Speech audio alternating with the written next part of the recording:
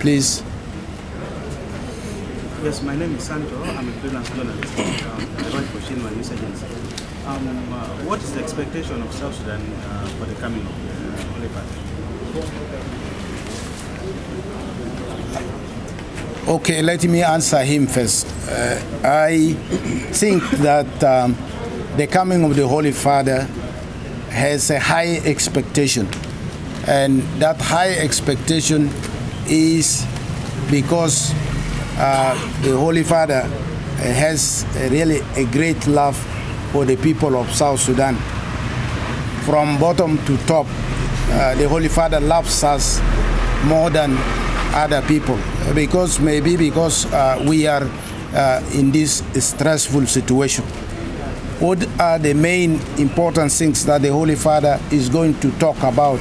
Certainly, I do not know, but certainly he's going to speak about peace, about unity, as the bishop have already said.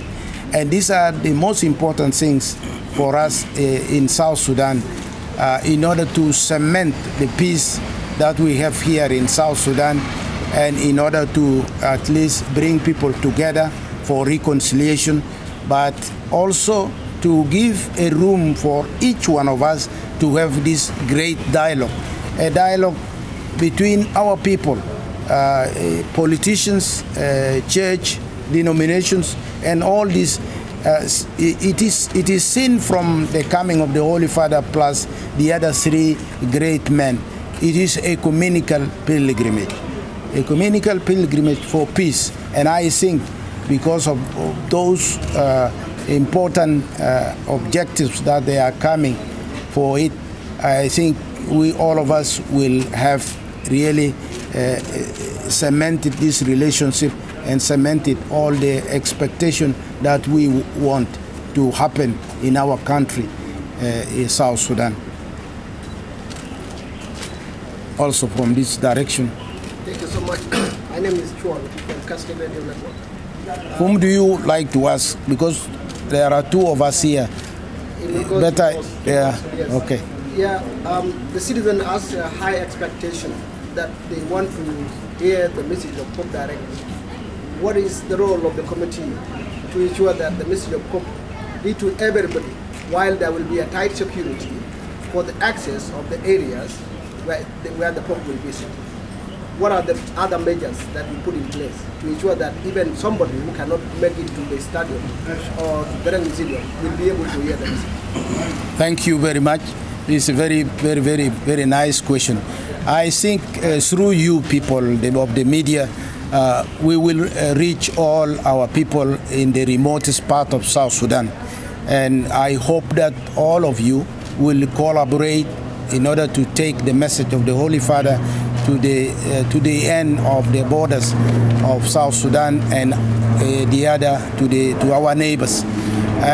It is through these committees that we have settled, we have formed, that the security will be coordinated between the church committees and the national security and other protocols and other important necessary measures that are necessary for the message to reach the people. But above all, we have our bishop network of radios all over South Sudan. Those network of radios will try to reach all our dioceses and all our people in the remotest part of South Sudan. We hope through that, through the platform of the radio and the social media, all the people will be reached. Thank you.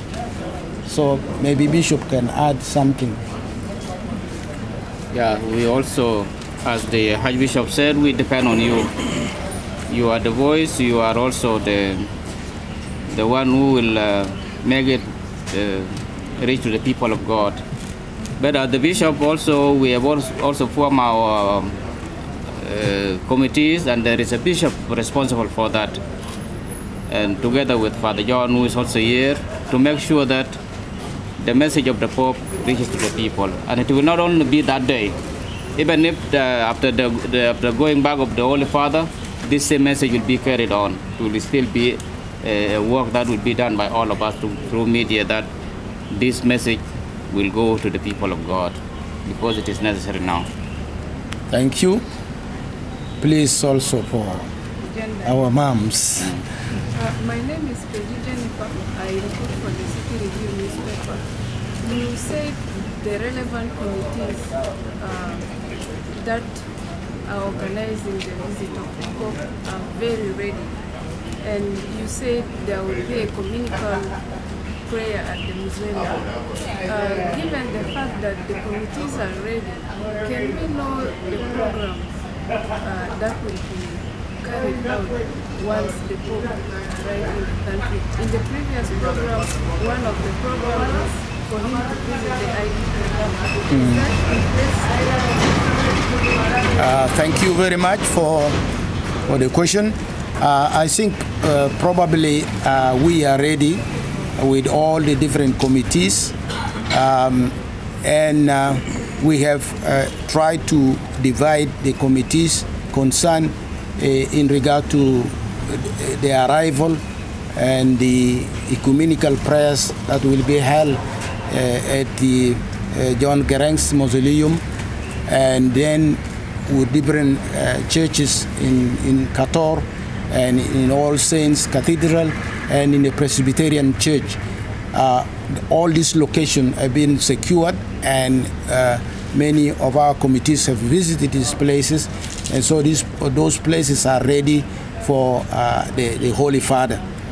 The main point that you mentioned lately was the question of whether the Holy Father will go to the IDP's camp here in Juba.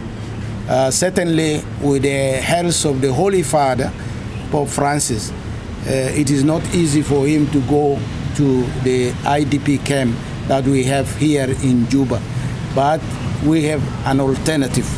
The alternative will be to call the IDPs to come in good numbers. At least we estimated at least 2,000 will be invited to meet the Holy Father at the Freedom Hall. And in fact, this will include people from Bor, people from Malakal, people from Wau, people from Bentiu, and people from also from Tombra. And so it is extended to the poor people, and including also the Holy Father will meet also the children, and he will also meet the people with the disabilities. And so all these have been planned, and we hope that and when the time comes, we will see by our own eyes whether these people are present there. But I think people are prepared to bring people to the spot where they are needed to meet the Holy Father. I think one more question, then we can close. Yeah, maybe the bishop can add something. Yes. There is someone who Let me see. Eh?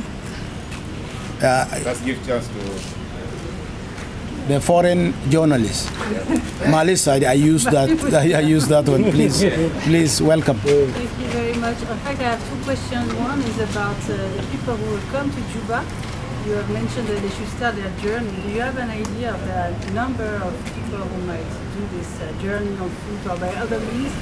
And secondly, what is your expectation on the visit of the Pope, its impact on the peace process, on the leaders of South Sudan? Okay, thank you. For the people who will be coming from different places, the Bishop of Tumbarayambio has a big group coming. They may come by land. The Bishop of Rumbek, they may start these coming days a pilgrimage on foot. They will start moving around Rumbek, stationing in a particular parish. They will pray there until they reach to Juba. For us in Malakal also, we will try, but you know where Malakal is. But at the same time, Bor is part of the Diocese of Malakal, and people will be coming from Bor. Of course, the Bishop of Torid is here. People will be coming from Torid, and people will be coming from Ye. and it is not an easy preparation, with also some kind of insecurity on the way, you might know. But people will reach, because the coming of the Holy Father is very crucial for the people of God. The other part of the question, I will leave it to the Archbishop, the impact of the church, the political leaders for the coming of the Holy Father. Thank you very much, because the Holy Father is not coming for only to visit the church.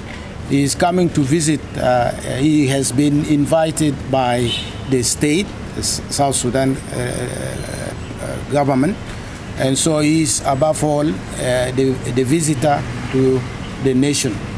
Secondly, he is also a visitor to all our churches, ecumenical churches, because the Holy Father has really all the people in his heart. He does not segregate people. And so our brothers Muslims are also invited, or those who are from the traditional religion, they are also invited. As to whether this visit will impact on our question of searching for peace and reconciliation, I understand that the Holy Father is making this pilgrimage in order really to reach our hearts personally and touch them with his prayers, and that the Spirit of God should be present in our agreements. The implementation of revitalized peace agreement should not be talk with the word of mouth, but should be put under implementation by letter and the Spirit. We hope that the coming of the Holy Father will really make us realize this aspect really for peace in this country, and to touch the hearts of the politicians so that they put their hearts together. After signing of the revitalized peace agreement, what next is to bring our hearts together as politicians, together as religious people, and all of us together, we put our hearts together.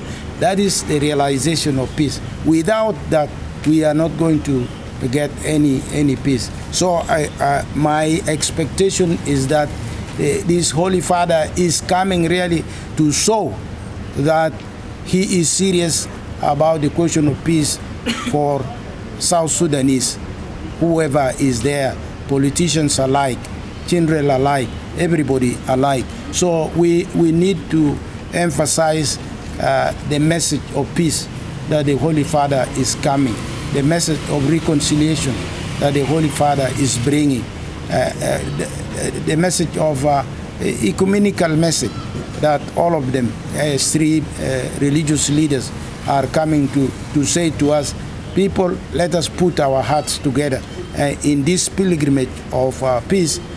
May this peace remain with us. We hope that that peace that they come and pray for will remain with us as South Sudanese and as different people, religiously and also socially, and that all this killing around the country should come to an end. We hope that should be, for me, I consider as a deadline. If we go beyond this deadline,